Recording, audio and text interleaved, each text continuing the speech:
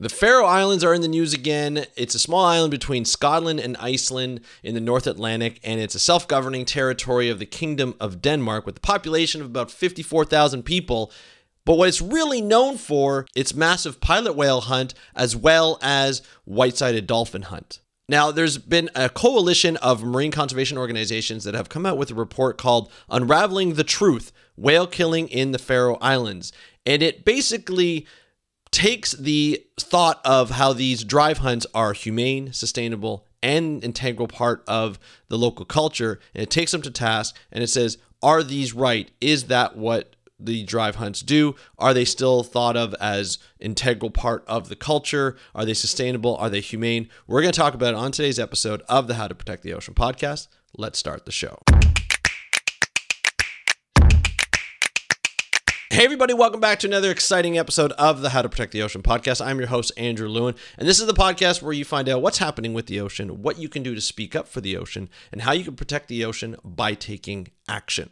And this is a podcast where we're going to find out what's happening. And this is a press release that I found about the Faroe Islands, because it's been a while since I've done an article on the Faroe Islands. And the press release was released in September. But I wanted to go over it because I thought it was really interesting. Essentially takes the the claims that the Faroese drive hunts for pilot whales and Atlantic white-sided dolphins are humane, sustainable, and an integral part of the culture. When you often come up against canceling a hunt or trying to talk badly about a hunt, or really essentially canceling the hunt, essentially what you're doing is you're coming up against some fire. People are going to fire back. People who are part of the hunt, who make money off the hunt, they are going to fire back, and they are going to say, well, hold on a second. This is part of our culture. We've been doing this for centuries. This is, what we're doing is we're killing humanely as possible. And it's sustainable. The fish or the mammals, they're coming back year after year. And, we're going to see that these animals are something that is important. So a lot of times marine conservation organizations come up with either as a part of a collaboration or a coalition and come up with ways to debunk these types of claims. And that's what this new report does, to debunk the claims of whale and dolphin hunters in the Faroe Islands. Like I said, the Faroe Islands have been in the news quite a bit. There have been documentaries on it. There have been a lot of TV shows on it. It's been online. You can probably find some pretty gruesome pictures of these pilot whale and dolphin hunts. Essentially, what these hunts do is when a pod of whales or a school of dolphins is spotted by these hunters, the hunters drive them to the shore and into designated killing bays using a line of boats. Once the animals are in shallow water, they are secured using a round-ended hook driven into their blowholes, the whale's breathing passage essentially, and pulled to land. There, every single whale or dolphin is killed with a knife or sharp spine, I think it's called a sharp spinal lance, pushed into the neck behind the blowhole. This may paralyze the animal, but it also does not necessarily mean that the animal is immediately dead, unconscious, or insensible to pain. So essentially what a lot of people are saying is that these pods of pilot whales or dolphins cannot be humanely chased to shore, secured, or killed. These drive hunts are extremely stressful and painful.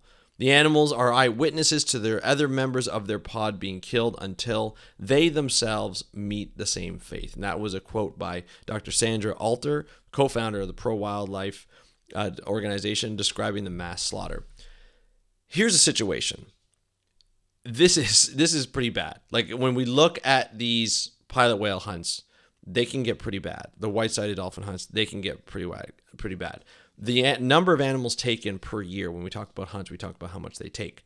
Average is about, I think they say 685 pilot whales and 114 dolphins each year. However, some of the major catches, like prior to this latest hunt that happened in after August and September, 854 pilot whales had already been killed as of August 23rd. So obviously way above the average. And more than 1,400 Atlantic white-sided dolphins were killed in a single day in September 2021, which sparked a widespread public outcry. And that actually sparked an episode that I did where I was reading a different article, maybe a pro-Faroe Islands article from Denmark, where they talked about the benefits of the hunt.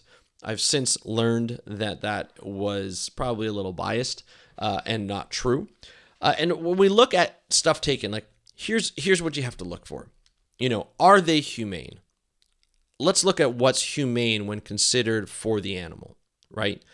There are a lot of controversial things when it comes to marine mammal hunts. There's no real quick kill when it comes to marine mammals. Scientists and veterinarians if there's a hunt, they work at the best way possible to get an animal dead. Some of them look pretty barbaric and brutal. When you look at the seal hunt in Canada, you look at, like, it's basically a spike at the end of a stick, and they drive it through the animal's skull. Not fun to watch. Not that killing any animal is fun to watch, but not fun to watch.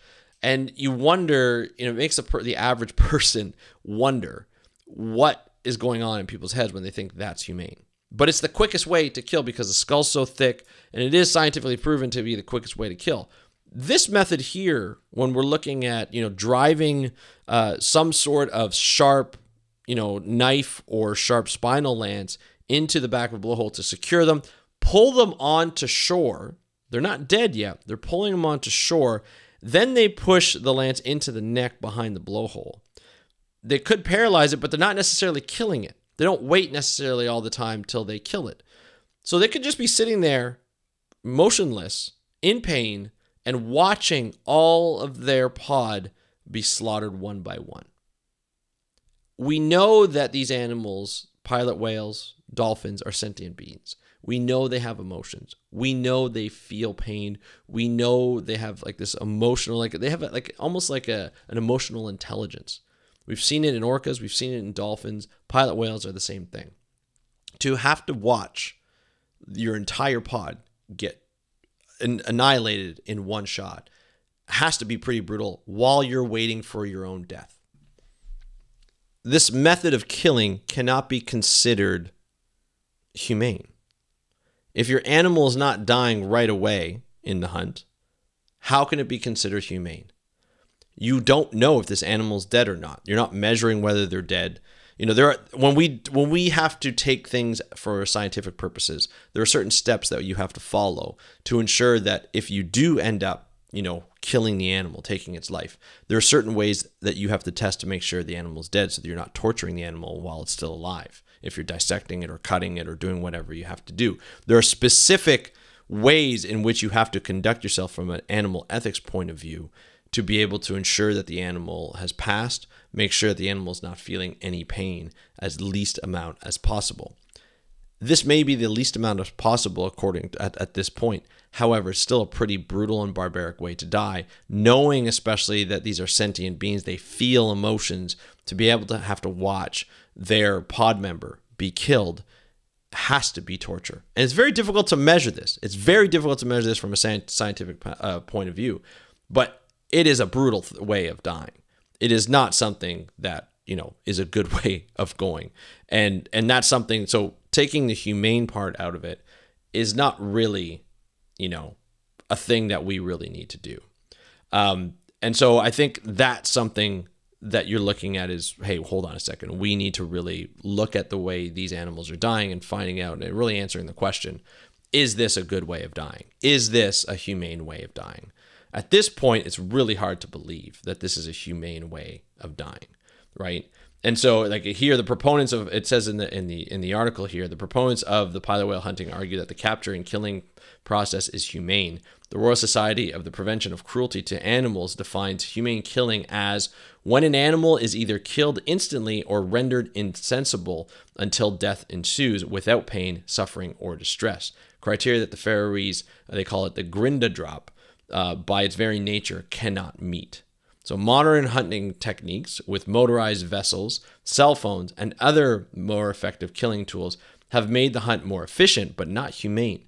The techniques used to chase, secure, and kill groups of pilot whales and dolphins in the grinda drop would not be permitted in the killing of livestock or other animals in most countries. Indeed, a recent review of these techniques concluded that the method of killing cetaceans is ethically and morally unacceptable given our understanding of the sentient nature of these animals. There's more about this claim in the article. I'm going to link to it below, or link to it in your app, so you can check that out, your podcast app.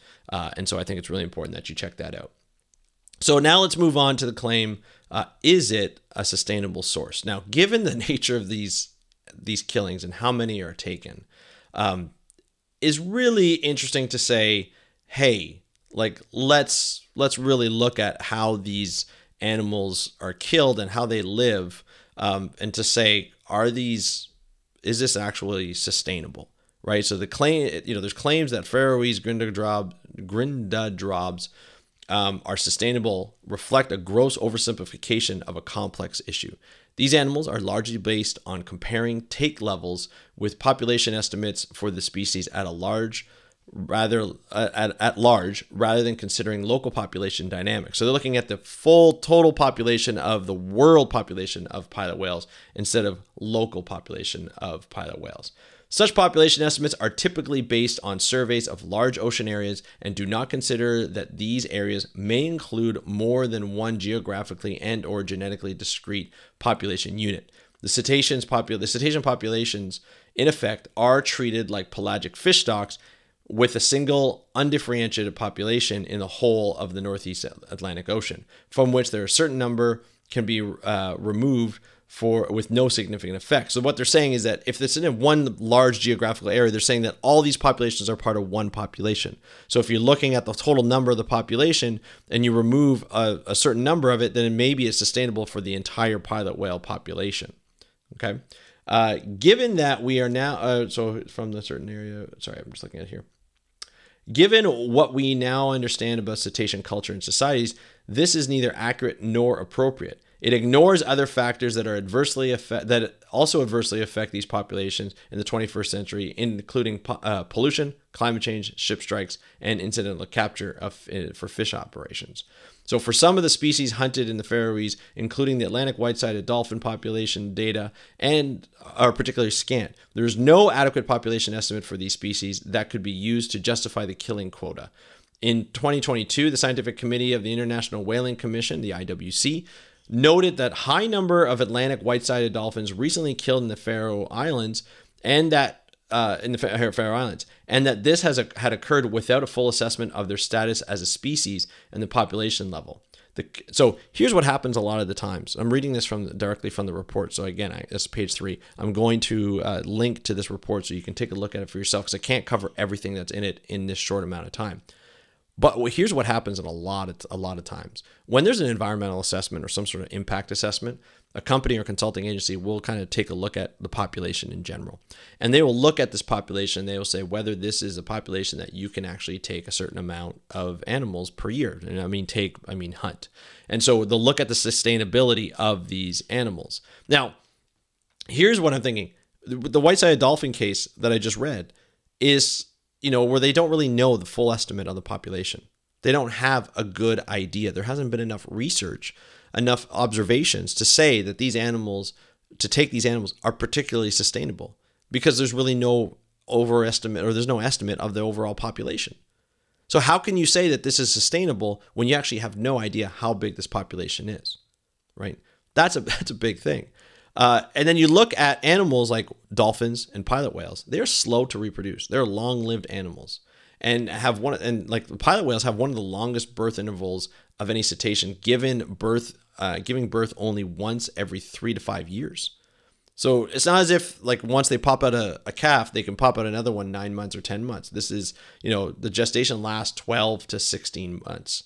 That's a long time. And a calf that then nurses for about 36 to 42 months. Thus, the pilot whales typically give birth only to 5 or fewer calves during their lifetime. That's not a lot. And when you're looking at the amount of animals that are taken every year, it can only last a certain amount of time. And I think that's the problem with a lot of fisheries or a lot of marine mammal hunts, but especially fisheries. When the cod stocks, when they collapsed, we knew they were starting to collapse, because the government of Canada were doing estimates. They were doing stock assessments. They knew this was going to drop. They knew the the fisheries was going to hit a capacity. And they told the politicians didn't say anything. And it totally revolutionized the way fisheries management was done in the future in Canada as well as the US, because they hit the same kind of problem. Unfortunately, the fishers had to pay for that, and they had to change. A lot of them had to change their way of living, the way they got their living, and go more into the oil and gas fields, right? And oil and gas industry in Alberta. It had a pretty significant impact. But if people were transparent about the numbers, and the politicians were transparent at that time, which they are a little better now, we would have known that this population was tanking. And to take these animals is not the right thing to do.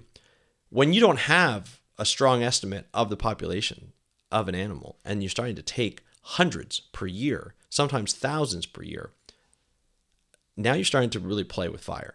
And it may not look like these animals are dwindling, but we don't know if these animals are dwindling. We have no idea what their population is. We have no idea, even within their population, if there are subpopulations, right? Are there subpods that are just kind of hanging out on their own? And what happens when you start taking an entire pod of dolphins or pilot whales? And just imagine that. Think about all the genetic diversity you're losing all in one shot.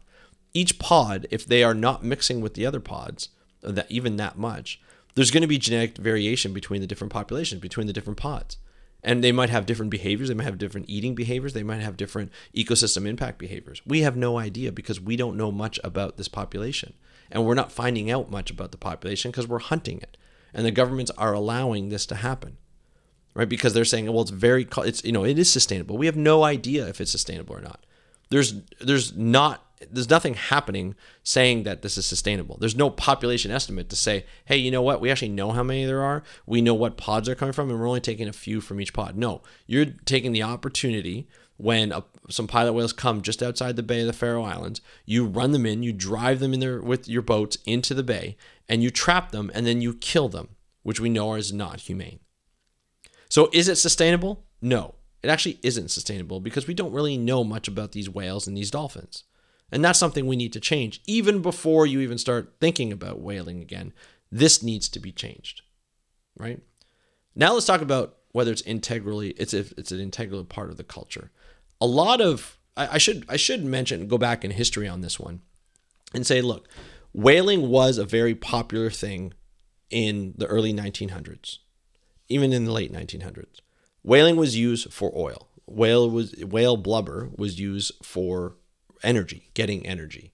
We quickly found out different ways to get energy, whether they're dirtier or not, whether they had an impact or not. That's another issue. Obviously, oil and gas has had an issue and coal has had an issue on our planet, but it also gives us energy in what many of us are based on right now, which we're trying to change. So knowing that, when the International Whale Commission stopped whaling for most places around the world and most countries around the world, we started to see, these populations rebounding, right?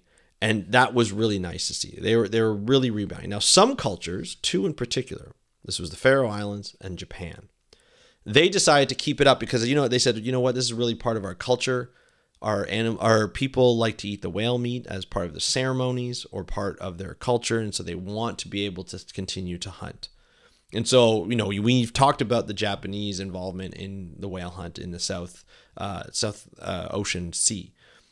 That has been a whole thing where a TV show was created, Whale Wars, and, the Sea Shepherd Conservation Society, as well as Greenpeace, used to take part in ramming boats and getting violent and basically being as annoying as possible to the Japanese ships, so that they would eventually get annoyed and never come back, which is exactly what happened at some point.